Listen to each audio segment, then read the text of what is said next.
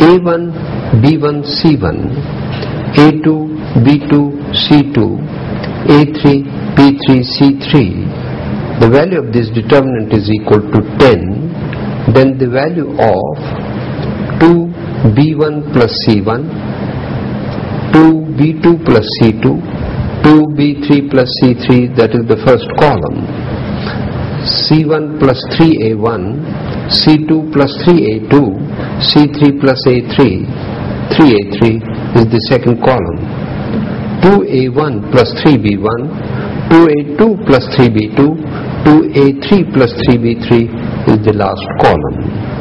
We have to find the value of it. The options are 600, 360, 130 and 120.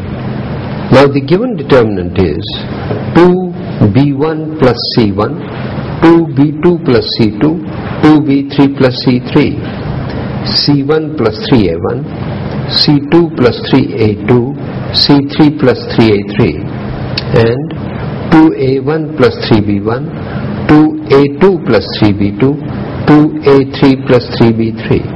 We can express this as the product of the given determinant A1, B1, C1, A2, B2, C2, A3, B3, C3 into 0, 2, 1, 3, 0, 1, 2, 3, 0, which becomes 10 is the value of the first determinant.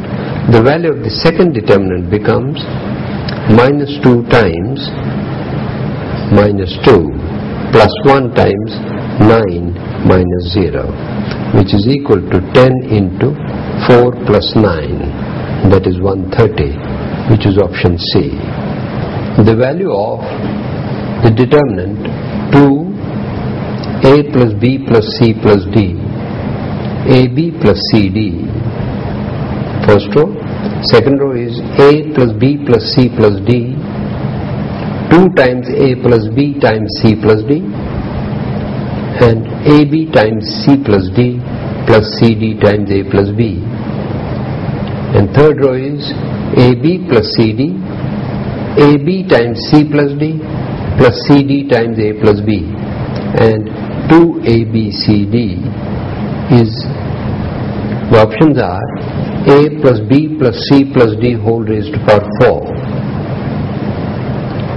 Second option, AB plus AC plus BC plus AD plus BD plus BC whole square.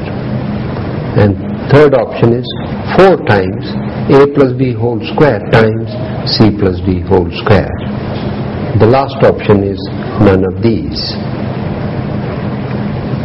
The given determinant is 2A plus B plus C plus D, AB plus CD.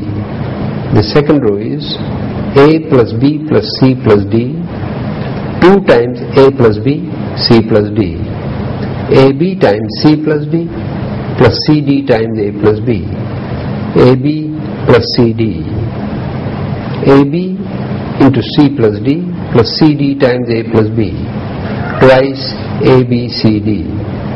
Splitting it as the product of the determinants by row into row rule.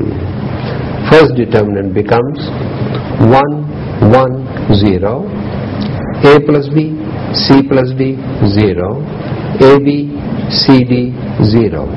The second determinant 1, 1, 0, C plus D, A plus B, 0, CD, AB, 0. It can be easily verified that the product matches with the given determinant. But each of the determinant vanishes as their last columns are zeros. Hence the product is 0. Hence the option D is